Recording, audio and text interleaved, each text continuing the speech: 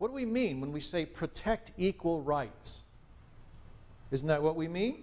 For example, equal rights, protecting equal rights means there is no penalty for getting rich. Is there a penalty today for getting rich? Yeah, what do we call that?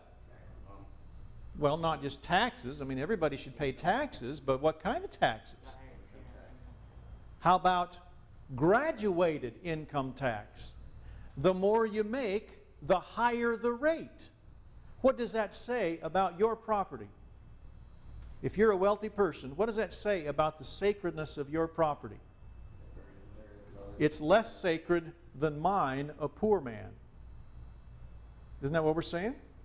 I want to take a third of everything you make, but from a poor person, I'll only take a little bit. I might not even take anything of his property. You understand that the treating property differently here, right? If you want to have an income tax, wouldn't recommend it. The founders say don't do that. If you want to have an income tax, at least it should be what? Level, say 10%. If a millionaire, person who makes $1 million pays 10% taxes, that's how much? 100,000. Person who earns $10,000 pays 10%, that's how much? $1,000. Does the rich man pay more?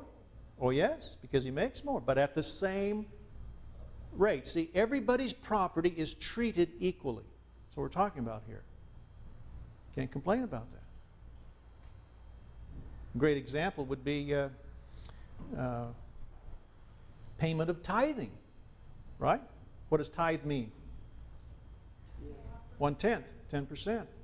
Whatever you earn is 10%. See, that's a great example. Treating everybody's property the same. Anyway, okay? Equal rights means no one is locked into poverty.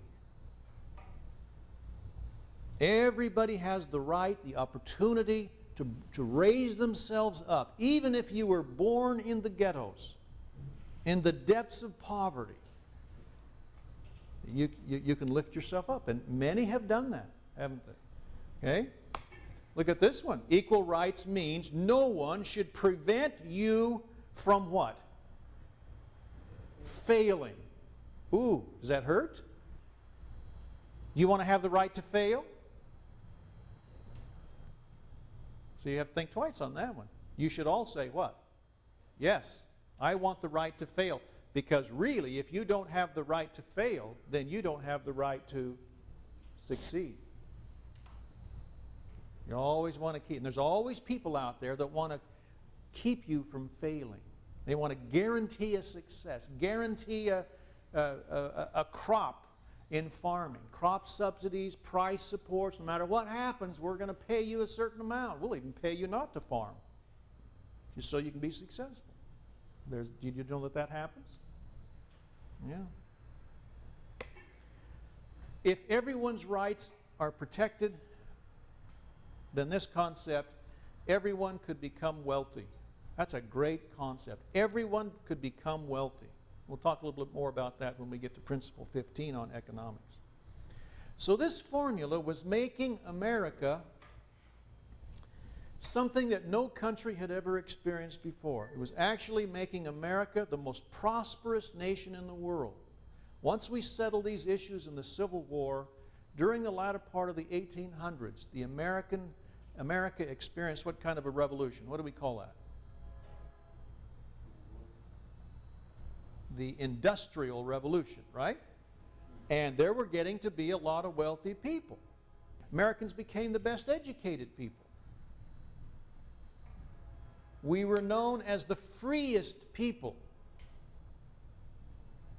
You combine all those three elements, prosperous, educated, and free, and there's one other thing that the Americans proved themselves to be. What was it?